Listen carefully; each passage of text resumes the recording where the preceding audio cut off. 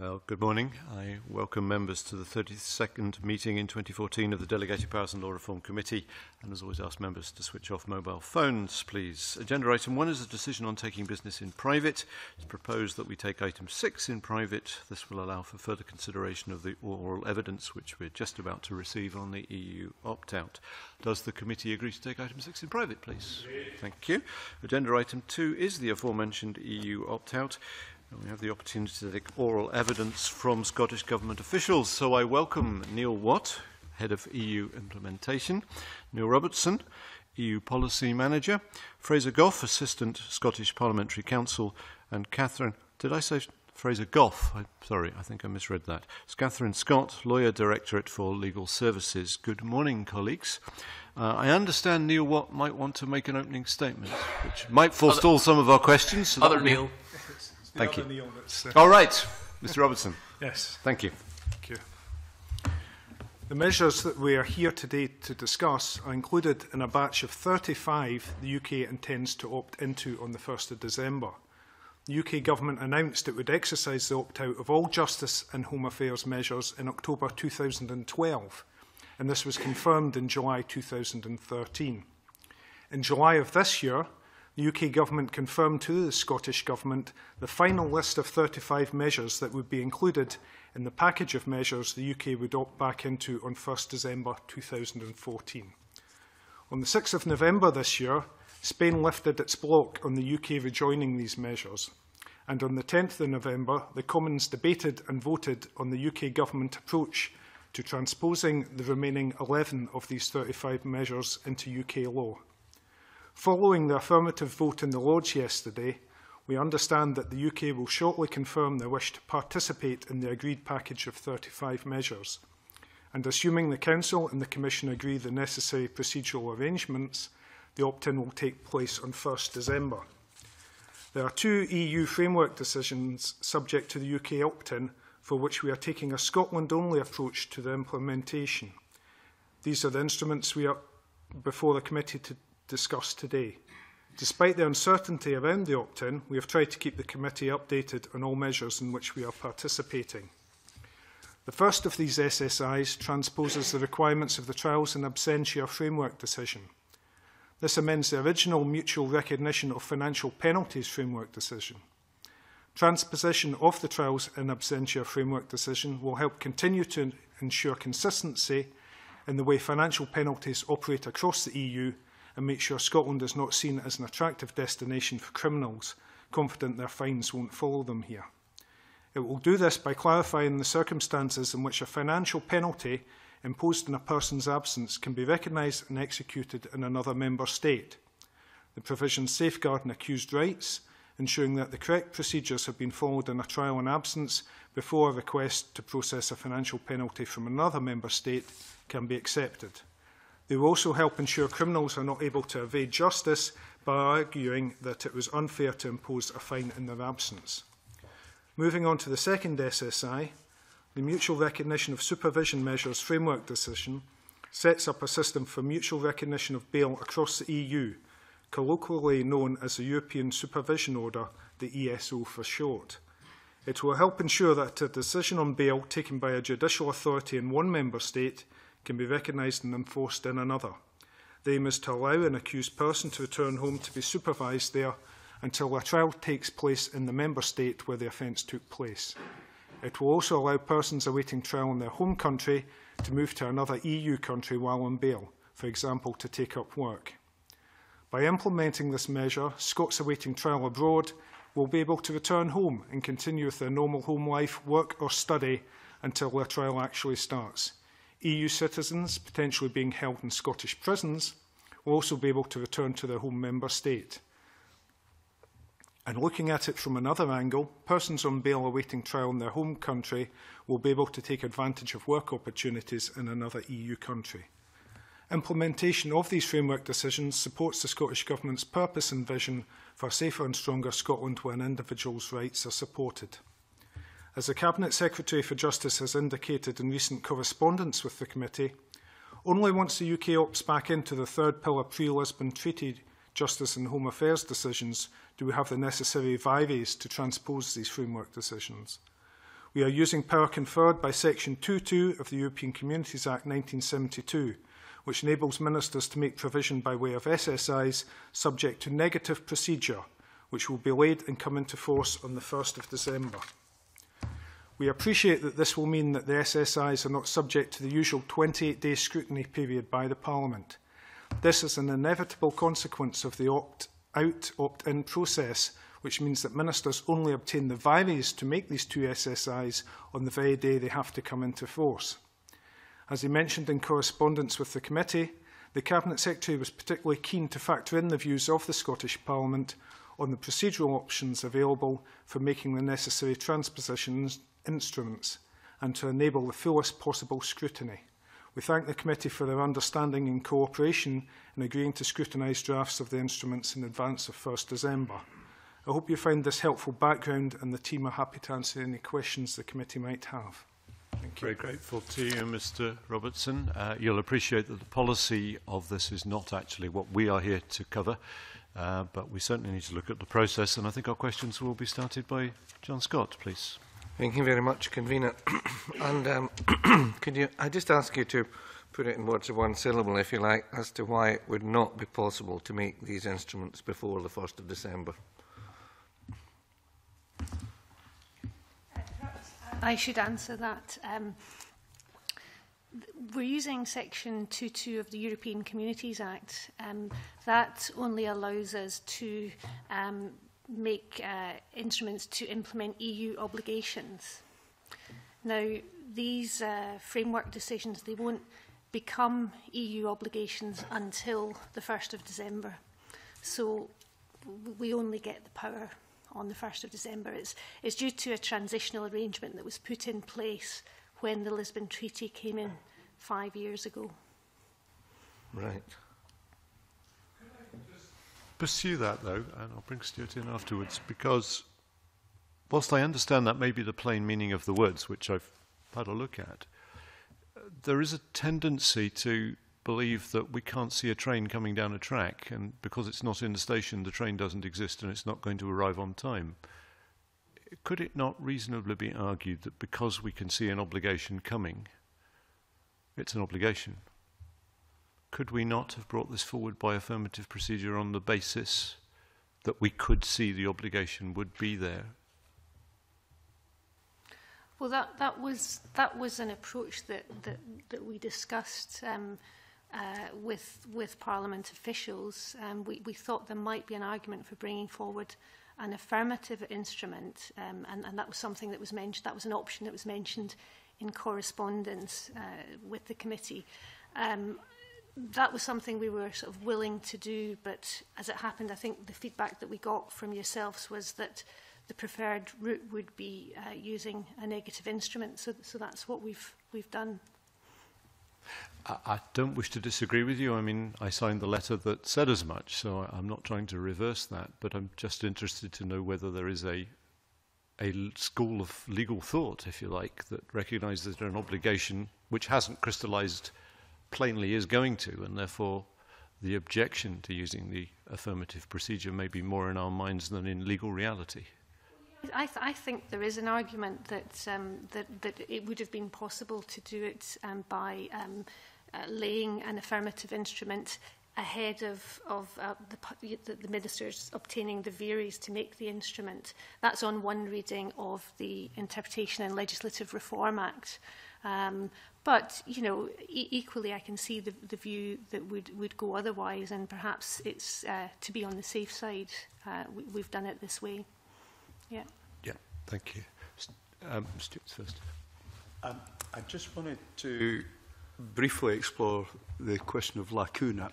In other words, what time, what minute does this all happen at? In other words, does the power become available when the clock passes midnight between the 30th of November and the 1st of December? That's the precise time. Is that correct? I'll go first at that. I mean, in terms of what happens next, I mean, there was the vote in the Lords last night, so that sort of removes all the sort of UK parliamentary obstacles to us, UK member state, confirming that we wish to opt back into these measures. the Commission and the Council then obviously need to agree the sort of necessary procedural sort of necessities. We're not, I don't as yet have all the detail on how that works in practice, but we understand that the Commission will confirm that the UK opt-in has will take place on these for these measures at or around midnight on the 30th of November, and that'll be confirmed in the official journal. So specifically, there is no gap. I mean, that's the essence of my question. As soon as they're published in the journal, which will be presumably synchronised to take place at midnight, they will have effect, and at that point they'll be subject to the jurisdiction of the ECJ. But given the capacity of officials and ministers here, there is a momentary gap in our provision.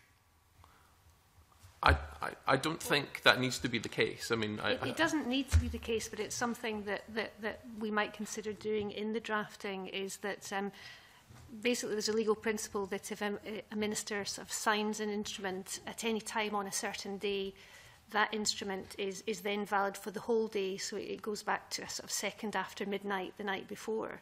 Now, you could say that there's an element of kind of retrospection there, possibly, and in some cases, if there's any question over that, then a time can be put on an instrument that it is valid from, you know, the time that the minister signs it on the day. But I'm not sure that's actually necessary in this case. I just wanted to see if there were gaps. That's really all I'm interested in this little question. If I'm allowed, Convener, a sort of non-legal sort of answer to that question as well, which is, I think there is, you know, some understanding at European institution and member state level that these are quite unique circumstances, and transitional measures have been discussed. And I think the risks of this happening are very, very small. You know, that would be my sort of non-legal answer to that question. Concern, though, is given that we're talking about criminal areas, and therefore lawyers tend to, quite rightly, worry about the detail, is simply one of continuity and the risk, as it were, perceived by us that somebody might be let out of prison and indeed maybe find procedural ways of getting away from very significant charges simply because there was, at least conceptually, some discontinuity in the provisions under which they were held. I think what Catherine Scott has suggested indicates to me that there is a principle of continuity which recognises a signature during a day takes you back to midnight, and if that continuity is recognised in European law, then we would appear to have explored the issue. Yeah, thank you. Stuart, did you? Thank you, Convener. Mr. Robertson, in your opening comments, excuse me, in your opening comments, you mentioned about on the date of the 6th of November, when Spain lifted their block. Now, if that had have happened sooner, would that have had an effect upon which type of instrument could have been laid here in the Scottish Parliament, whether it's going to be a positive or a negative? No, because we would still have to wait until the 1st of December when the UK opted back in to actually have the Vivies to make these instruments. So as Ms Scott said, we didn't take the affirmative approach, we took the negative approach, so that would have had no impact on the decision. Okay, thank you. Right, thank you. John, have we? Well, I was just going to ask, mistakes happen everywhere and all over. What would actually be the implications of the commencement date on the 1st of December, not commencing the instruments on that date? What would the implications be? I think I mentioned earlier that contingency measures are being discussed in Brussels, and I don't as yet know whether that an agreement has been reached, and I can update the committee once I've sort of picked up the issue with UK colleagues. But I understand there'll be a sort of a period of 7 days for exactly that reason, to make sure there's no chance of any operational gaps, to make sure they can agree all the procedural arrangements, and obviously also to cover any other events that might or conceivably could happen. Okay. Slightly, and not entirely clear, but if you just explain to me again why the draft order and regulations are considered to be enabled by the powers in Section 2.2 of the 1972 Act to implement the EU obligations. Can you just explain that for the record for us? Perhaps again, if you've already done so, but make it clear to me. Section 2.2 of the European Communities Act 1972, it's a sort of general enabling power, enabling ministers in the UK to implement EU obligations, and they can do that through statutory instruments, either using an affirmative procedure or a negative procedure. So it's a general catch-all enabling power, and that's quite useful in situations like with the current instruments. We don't have a domestic enabling power that we can readily use to implement these particular measures because they're kind of new and novel. So that Section 2.2 power is very valuable in this case. I see. Just follow that up. 2, yes, does specifically say that any designated minister or department may make such an order. Are we entirely clear that, given the Scottish Parliament and Scottish Government wasn't even a twinkle in anyone's eye in 1972, well, with a few exceptions perhaps, but certainly legally didn't exist, are we absolutely clear that Scottish ministers are designated ministers in the context, please? Yes. Under what power? Well, it's a designation that's made under that power, under Section 2.2. There is a designation made. As well. Presumably the Scotland Act, yes. Okay, thank you. Right, does that take us to Stuart? It does, Stuart. Is it? I dealt with. I thought there might have been. Thank you very much indeed. I'm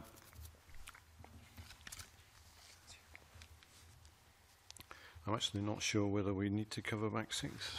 I'm comfortable that we've done 6. In fact, probably 7 as well. Yep, okay. Right, thank you for your forbearance. I think you've covered off most of what we were interested in. I'm wondering whether I could look, though, at the regulations specific. Yes, John, do you want to? No, on you go. Okay, thank you. All right, in which case we've got to the same place. Forgive us for the choreography. I noticed that these are freestanding regulations rather than ones that are brought through as an amendment to Part 3 of the Criminal Procedure Scotland Act of 1995. And I wonder if you could explain why you've taken that particular route, please. Happy to field this one. I suppose there are a few reasons. One is the 1995 Act, Criminal Procedure Act, is already heavily overladen with material and somewhat groaning under the pressure of it. It's not an easily navigable statute anymore. So there's no real attraction in cramming yet more into it. It doesn't help anybody. This is a very standalone procedure. As far as the outgoing requests to other states to recognise Scottish bail, it obviously is a tie-in to our bail arrangements in the 1995 Act. But insofar as it deals with the incoming requests from other states, it concerns people who are not accused of any crime in Scotland, and therefore to even put it into the criminal procedure bracket is to somewhat miss the point, really. You know, somebody going into court and dealing with one of these things needs an instrument, and I would submit it's far easier to have a single document doing that than something shoehorned into the 1995 Act where it doesn't properly belong. Right, thank you. I think that's a very simple explanation. It does, however, beg one question, which is whether the 1995 Act needs some consolidation. I appreciate that's out of left field, but your view, well, what you just said does rather imply that it might be in a less than perfect state. I don't think it's controversial to say that the 95 Act could do with, if not consolidation, perhaps splitting out into smaller statutes. The Criminal Justice Bill before the Parliament at the moment already does that to some extent. We're taking a lot of the police investigatory powers out of Part 2. They will now sit freestanding in the Criminal Justice Act Part 1, as it hopefully, assuming approved by the Parliament, will become. So there is a process of almost deconsolidation. Thank you. That's always helpful just to explore these things when we have the opportunity. Thank you. Stuart, Christian. I think this is the last bit, and I suppose the issue really is that we've ended up with something which is reasonably satisfactory insofar as the Parliament has been engaged in this issue with sufficient notice, and the government has provided draft instruments in a non-legal draft sense to enable Parliament to do that, and Parliament has had the opportunity to express its view on the whole subject in advance of the relevant date. Albeit the mechanisms are ones which are, that word hated by so many civil servants, novel. If, of course, the Spaniards had decided to take their decision for the sake of argument at midday on the 30th of November for operation the following day, we'd clearly be in a less satisfactory position in terms of Parliament's engagement in the bill, and it'd create problems for the government. And I suppose the question is, how likely is this to happen again in this kind of way? And that may be unanswerable. I can work out probably why. But more to the point, are there steps we could take or others could take that would enable us to have certainty, to enable us to act and consider and decide in advance of our having powers in this narrow kind of context, not in the generality? I mean, the answer to the question, how likely is this to happen again, I think is pretty unlikely. I think we're dealing with a pretty unlikely set of circumstances. You know, if I'm being honest, it's been a challenge for us to draft these proposals, and also to give Parliament the kind of sort of service that we're supposed to give you. I'm sure if you asked my Cabinet Secretary that question, he would probably give you an answer about having, the right to direct representation in the EU. And that would be one way of it playing out differently. But I think it's a pretty unlikely set of circumstances, and I think going forward, we have, the relationships in Scotland to do this work quickly and effectively, and we have the relationships with UK and EU counterparts to implement all of Scotland's EU obligations. But it is fair for me to say, if the Spaniards, as they could have done, because in Europe there is a history of moving right up to midnight and stopping the clock, and this could have been, hasn't been, but could have been such a circumstance, we might be in a less comfortable place. I mean, with these measures, all that would have happened is we wouldn't have been participating in them until an agreement was reached. Obviously, the discussion around the European arrest warrant is a slightly different one, and not one that we're probably able to go into too much detail on, but that has been the sort of focus in the UK Parliament. So we wouldn't be in the position we now are unless there had been an initial all-member state agreement. Is that what you just said? A lot of it, I think, a lot of it comes down to how the opt-in was negotiated and the difference between the Schengen and the non-Schengen measures. And we've sort of set out the difference in correspondence with the committee, so hopefully that will save me from attempting to try to explain it again. The non-Schengen ones are generally the ones that are reserved. Sorry, the Schengen ones are the ones that are reserved, so that, again, if you're asking me about the sort of risks to Scotland, that clearly these are measures that aren't operational in Scotland at the moment, but I think also it's fairly unique, this 5-year transitional period following the Lisbon Treaty. That I think that's a bit of a one-off, and this 1st of December date is at the end of the 5-year period, and everything's happening at once. It's a fairly unique set of circumstances. Yes, thank you. Mike. Thank you, Convener. I mean, I accept everything you say about this being unique, unusual, rare. And in this circumstance, I think happily the committee are content with the negative procedure. But could circumstances arise, however rarely, in the future, where we find ourselves in this position, but where the committee would otherwise recommend an affirmative or even super affirmative procedure because of the nature of some future instrument that comes before the committee? It's possible Well, and that's where maybe that would be the opportunity to explore further this reading of the powers in the Interpretation and Legislative Reform Act, you know, which was mentioned earlier, where, you know, we think that there is an argument that an affirmative instrument could be laid formally for scrutiny ahead of ministers gaining the power to make that instrument. So that's a possibility that if a future circumstance were to arise that was anything like this at all, we would explore that further and see if, you know, the Parliament was comfortable with us taking that approach. I think we also, you know, decided that it was important for us to do Scottish regulations for these measures as well, to give us a bit more, I guess, a bit more flexibility in how we develop them and how we engage with the Parliament on them. I think that has been beneficial for us, and I hope it's been helpful for you as well. Now, if I could just follow up, that's a very interesting thought from Ms Scott, that you know, consideration has been given to that. Are there any other possibilities? You know, that's one possibility. Have any other occurred to you? No, I'd have to say no. You know, I think I think there is an argument that affirmative could have been done even in this case, and that's something to pursue further for the future. The committee have had some discussion about the possibility of some kind of super negative procedure. Is that something that could provide a remedy? Without understand, I'm not sure I understand exactly what's envisaged there. I've been involved in some discussions with this committee about super affirmative procedure. I'm very happy to defer to Mr Fitzpatrick's office and come back to the committee if that's helpful on that point. Yeah. Thank you.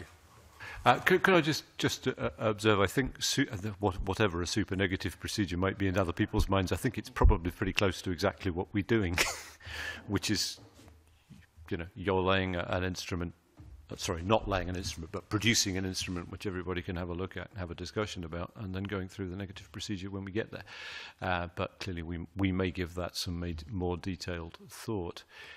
Stuart, do you?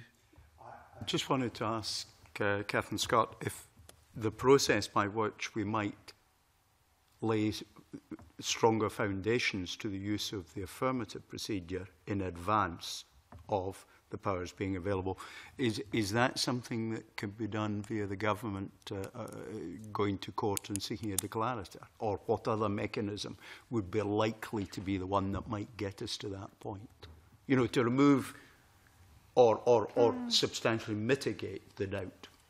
I mean, that's something that could be considered in the consequence of further discussion. I wouldn't necessarily be recommending that myself. Yeah. Okay, thank you very much. I think, John? Forgive me, Convener, but in this respect, and on the edges of existing legislation, I mean, if there are, and since we deal with the minutiae of legislation and the enablement of it, if there are things that you, having been through this experience, feel that we, the Parliament, could benefit from in terms of our process, you might wish to write to us, to point out to us from your viewpoint if there is an enhancement in terms of procedure that we could adopt. I mean, I appreciate you, obviously that would be a matter for the government minister as well, Mr Fitzpatrick's office, but we too would be interested if this anomalous situation in which we find ourselves, there's a development to be taken from it. Very happy to take that away and feed it back to ministers. I mean, what is to us is also the value of the kind of non-formal engagement. You know, picking up with Ewan and his team and the lawyers as well has been hugely valuable. You know, the way we've tried to develop it is with our kind of operational group, but the way we've tried to sort of manage the SP bit has been done, you know, through that kind of discussion. And yeah, I think there's lots we can learn. And maybe not even for the sort of extremely novel cases like this. Right, I think that concludes questions. Could I just thank you for being here. Could I also thank you for precisely what you've just spoken about, because I don't think there's actually any criticism of the process that we have been through over the last few weeks to try and make this. It does seem to have been the best, and it's been, I think, very effective on all sides, so we thank you for that. But clearly, if there are any thoughts about how we might deal with this or similar kind of things in the future, we'd always be willing to hear that. Processes are the things we worry about. It is surprising how often we seem to find ourselves with unique sets of circumstances.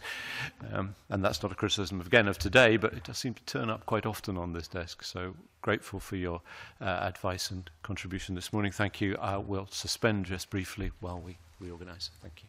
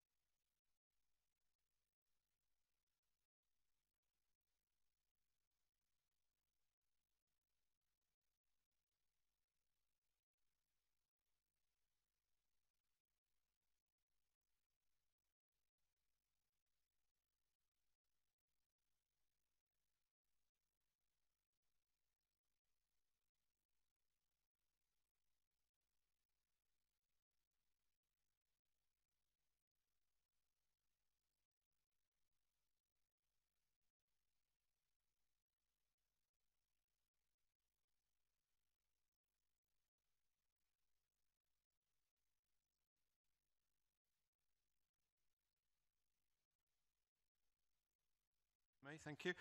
Brings us to agenda item 3, which is instruments subject to affirmative procedure. No points have been raised by our legal advisers on the Public Water Supplies Scotland Regulations 2014 draft. Is the committee content with this instrument, please? Thank you. Agenda item 4, instruments subject to negative procedure. The Public Bodies Joint Working Integration Joint Monitoring Committees, Scotland Order 2014, SSI 2014-281. There is a lack of consistency in the terms of Articles 3.5 and 4.6, notwithstanding that the two provisions are intended to give the same effect. Further to this, Article 4.7 has been drafted in a way which does not accurately give effect to the policy intention by going beyond what is required to achieve that intention. While the drafting may not impede delivery of the intended policy intention, as it ensures that staff on the body to whom the integration functions are delegated are represented on an Integration Joint Monitoring Committee, it makes provision which goes beyond what is required to achieve that intention, providing that additional staff also may be represented. In light of these issues, does the committee therefore agree to draw the instrument to the attention of the Parliament on the general reporting ground? Public Bodies Joint Working Integration Joint Board Scotland Order 2014 SSI 2014-285. A few points have been raised by our legal advisers in relation to this instrument. Firstly, Article 3.1d and 5.2d provide that when an Integration Joint Board is established, it must include the Chief Officer of the Integration Joint Board. Section 10 of the Public Bodies Joint Working Scotland Act 2014 provides, however, that the Chief Officer is to be appointed by the Integration Joint Board once the board is established. It would accordingly not appear to be possible for the Chief Officer to be a member of the Integration Joint Board as established, as that officer is not appointed until after the board is established.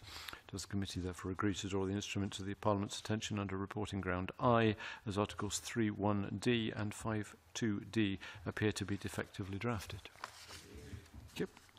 Secondly, Article 3.3 makes provision for establishing the number of persons to be appointed under paragraph 1a and b. The Scottish Government intends this to mean the number of persons appointed under each of paragraphs 1a and 1b.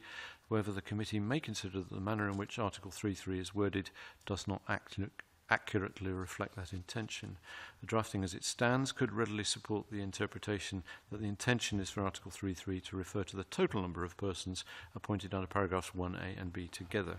The committee may consider the Article 3.3 could have been drafted in such a manner as to put the matter beyond doubt.